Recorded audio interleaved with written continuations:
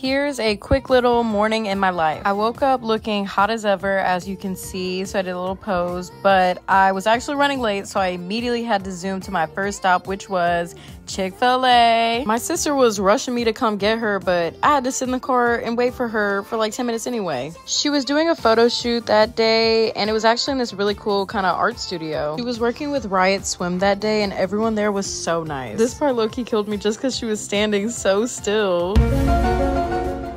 They were even trying to get me to model some of them swimsuits. I was like, girl, I am not prepared. After like 2.5 hours of that, we went to get some coffee and then we went home.